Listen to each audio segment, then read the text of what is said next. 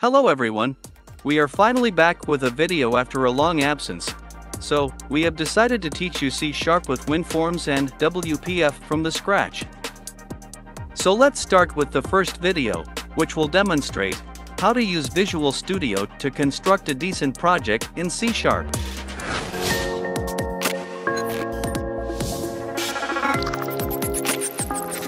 First, launch Visual Studio.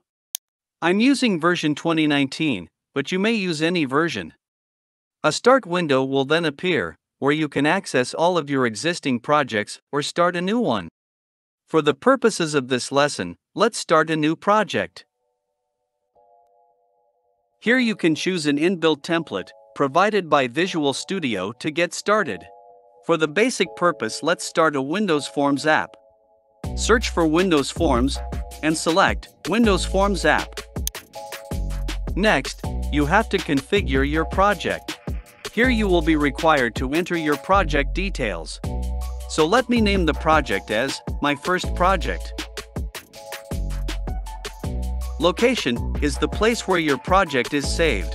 If needed, you can adjust the location using the Browse button. Solution is a container for projects. It's better to keep the name as default.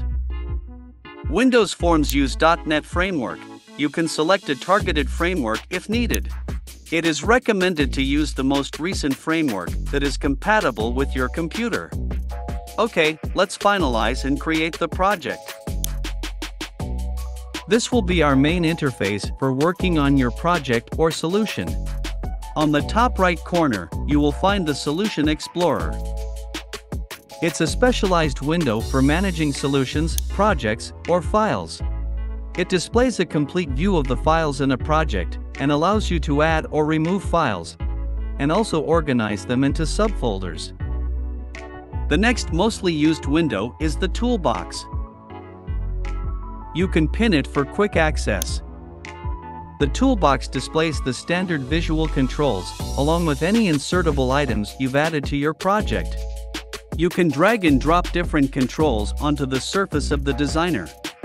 Also, resize and position the controls using the Properties window. This is how simple it is to modify the properties. To see the output of your program, you can start debugging from here. In the next video, let's go through about variables and calculations with C#.